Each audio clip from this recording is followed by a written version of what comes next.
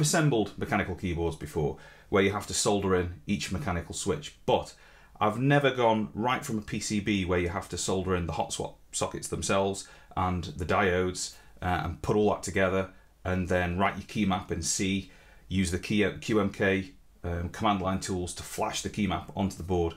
So this was a lot of new stuff for me, but here we are, many hours later, and I've finally got the Sofle built, which is a split column, sort of ortholinear keyboard, complete with OLED screens and rotary encoders. But was it all worth it? I've had a few split keyboards already. My sort of daily driver, the one I keep going back to, is the Moonlander from ZSA. So what drew me to the Sofle? Well, actually, there was three things. Firstly, I wanted to try Choc low profile switches instead of the normal MX switches. Two, I wanted to try out rotary encoders. I always thought they looked pretty cool with the spinning dials on these keyboards, and I wanted to see what kind of utility that would offer me. And thirdly, I wanted to know if I could get away with a much smaller thumb cluster. You can get a Sofle board pre-built, but I opted to go the build it yourself option. I actually ordered my kit from mechboards.co.uk, which is in no way sponsoring this video. Paid with my own money. The kit promptly arrived and I set to work putting this thing together. You can build the Sofle with normal MX switches, Choc switches. You can have the rotary encoders or not have the rotary encoders. There's quite a degree of flexibility with it, and I actually really like this layout, the positioning of the keys. It's very, very comfortable. Now, because you build it with hot swap sockets, it means that you can swap the switches out. That doesn't mean you can take the MXs out and put Choc switches in. That would mean putting a different hot swap socket on each of the points. That's a big no-no.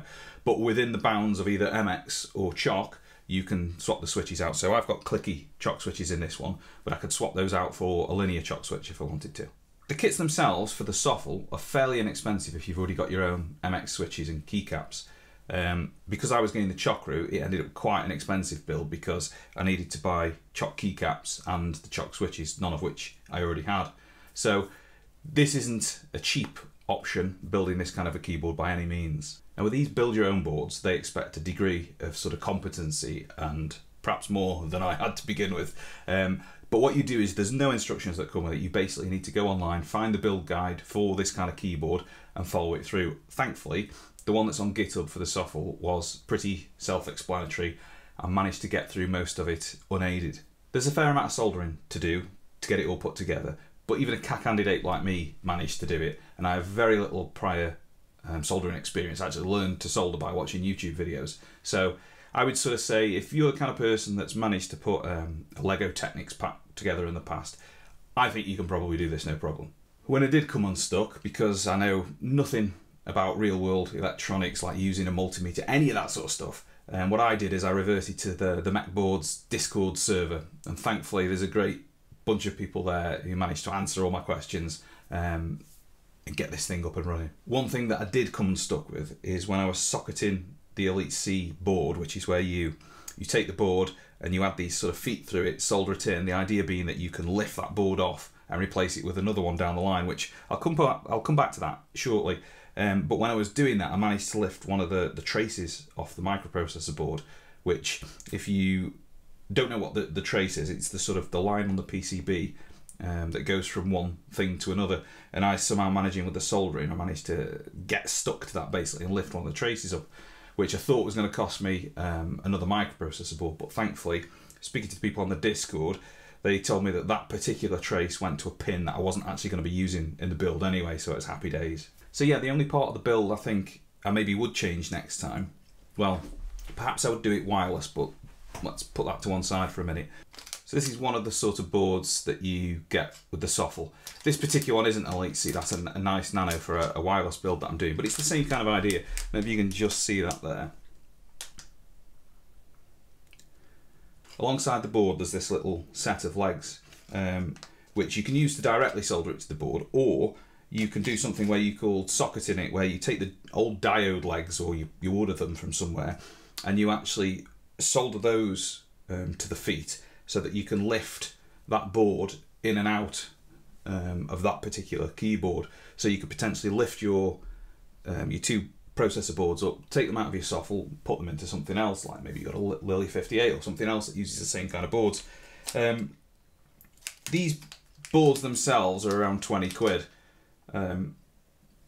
there or thereabouts. So they're not massively expensive, but socketing this, the soldering that was involved in socketing the board, was a massive pain in the ass for me because I'm not particularly good at soldering, and I'm not sure whether in future I would just forget that step and solder it directly into the Sofle. However, a couple of months on, I am considering taking the boards out of this one and putting nice nanos in instead to make it wireless, because you can now get screens from Nice, they're called Nice View screens, from the people that make the nice nano boards, and they are far more power efficient. So that means that you could potentially have a wireless board with two big screens on it giving you back information, but it's not completely sapping the battery. That was always the problem with doing a Sofle that was wireless. If you got the OLED screens, the batteries would run down very, very quickly, because normal OLEDs are quite energy intensive. So if you're new to soldering, not done many, I would say forget about socketing the board first, just stick it in and have done. However, if you're the sort of person that does like to mix it up, or you're feeling a bit more confident, maybe it is worth going that extra mile, socketing the board so that you can swap it out more easily down the line. Now, once I got it all put together, to check that the thing even worked, I just plugged it in and I went to the QMK online configurator and downloaded the default Sofle key map. And once I got that working, it's then the QMK configurator doesn't let you do online things like tap dance and auto shift and all those kinds of things. It also doesn't support the rotary encoders on the online configurator either, so I had no option but to dig into the code and get that set up. To get that functionality onto your board, you need to get your hands dirty with the key maps themselves, with the C code inside QMK, and then use the QMK tools to flash that back to the board. Thankfully, people far smarter than me have done all this sort of thing already, so it's just a case of me finding somebody else's code, copy and pasting and amending it to suit what I needed it to do. And I've linked my configuration files in the description down below if you do find yourself wanting to go and do something similar with yours. One pretty cool thing is the fact that with the OLED displays, you can configure them to do whatever you want. So I'm not a big fan of layers, so mine just toggles between two layers on the left hand side and shows me that. And on the right hand side, I just managed to make a logo of my site logo onto one of the screens. And I'll put some links down below. There's a couple of online resources where you can go and upload a graphic and it will give you the equivalent kind of ASCII art stuff that you can paste in to get that logo appearing on your OLED. But to surmise all this, you make your key mapping, put your OLED graphics in the code if that's what you want to do, flash it via QMK, and then you're away. Finally, we could discuss actually using the Sofle. Now, if you've used any kind of split keyboard before, I think you'll get straight on with the Sofle. There's nothing really unusual. Physically, I find it very, very comfortable. That's with the Choc low profile switches. And they make a nice change from the MXs. I wouldn't say that the distance and travel is as pronounced as I thought it would be. It's not like something like one of the Apple Magic keyboards where, where there's next to no travel. It's kind of somewhere, I'd say sort of halfway between that and an MX switch, but it's sort of hard to gauge from here, but there's a good sort of 3 or 4 millimeters of travel there. And although it's not particular to the Sofle, I really like these MBK Glow keycaps, which one thing I particularly like is the homing key has got this ridge at the very bottom, which I've not come across that before, and I actually find that's I think that's more useful than the normal sort of homing bump or concave scoop that you get on your homing key. And it's also got stacks of very sort of peculiar keys in with the set that you get, so there's all the sort of Mac stuff that you would expect, but then there's some others as well as a couple of blanks too. Special bonus points for the fact that you get homing keys in here for Colmac and Dvorak too, without having to go and buy, another additional set or whatever. So I can really recommend those. Now, physically, it is very low to the ground. I mean, it came with little 10mm spacers that go between the two plates here. And that, once that's on and the feet are on, it's somewhere between sort of 20-24mm to the top of the keycaps, from whatever you're resting it on. So, however, something like the Moonlander with some DSA caps on, that only comes in at 27mm, so despite this being with Choc switches, it doesn't end up being that much lower than something like the Moonlander, which has got MX switches. Now I did try swapping out the 10mm little standoffs for 4mm ones to like get the two sandwich plates. Basically the way it's sort of constructed is you've got the PCB in the middle, and then you've got two sort of sandwich plates either side, and the top plate has the keys, the switches sitting in them, and then the standoffs between the plates that sort of give you the distance to the bottom of the switches can sit under the PCB. I tried it with 4mm standoffs to lower it down, and that was just a bit too short. So what I did instead, I think like 6mm is about the sweet spot. And the other thing that I tried out, which I've got in here at the minute, is I cut a layer of sorbethane to go between the plates just to try and make the acoustics a little bit better. It's not made a terrific amount of difference, to be honest, but I think were I to put this in something like either a plastic or an aluminium case, which you can order, but again, more expense. But I suspect that if this was enclosed in a case, that sorbethane would probably help the acoustics a little more.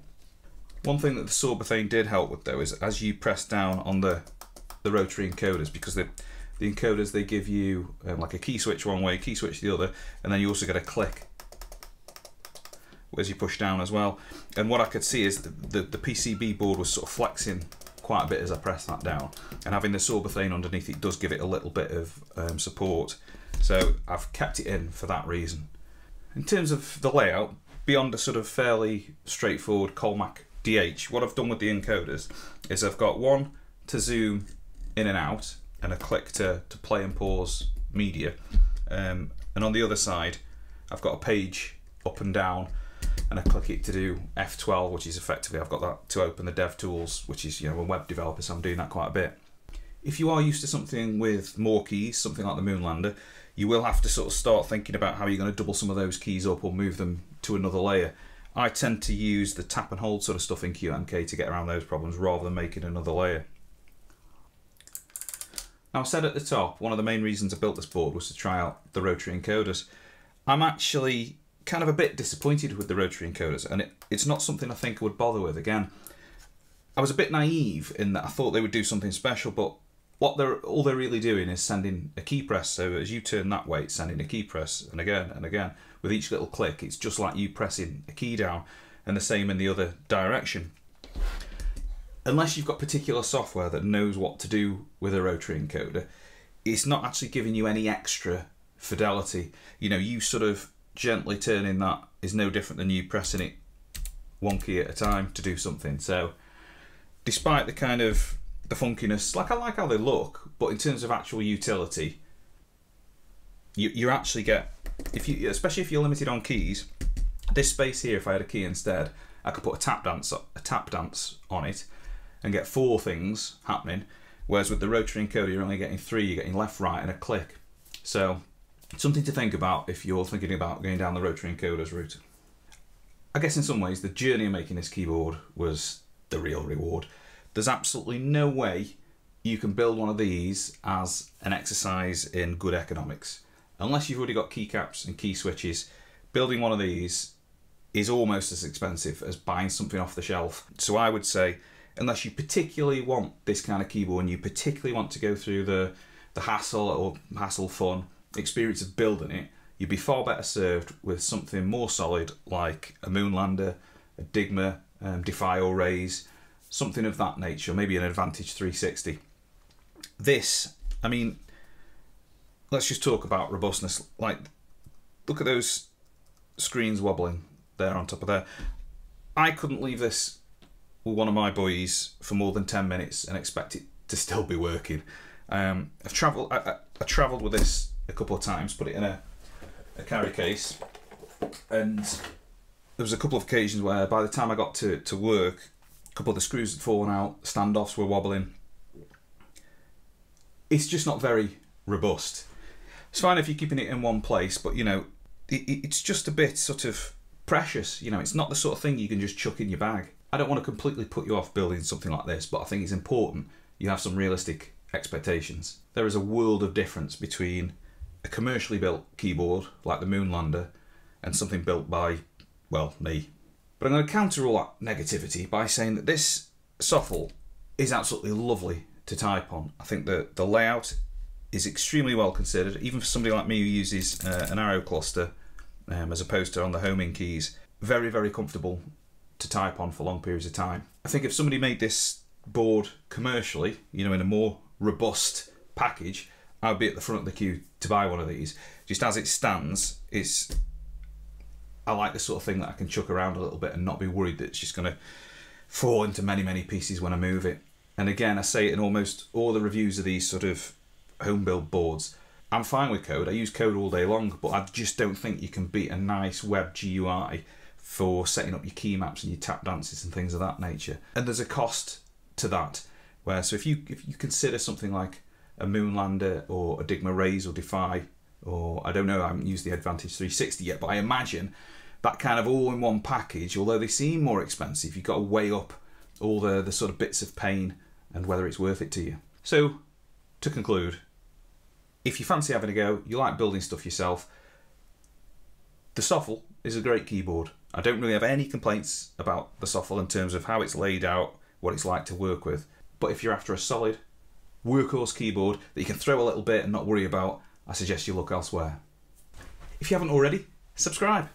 See you again next time.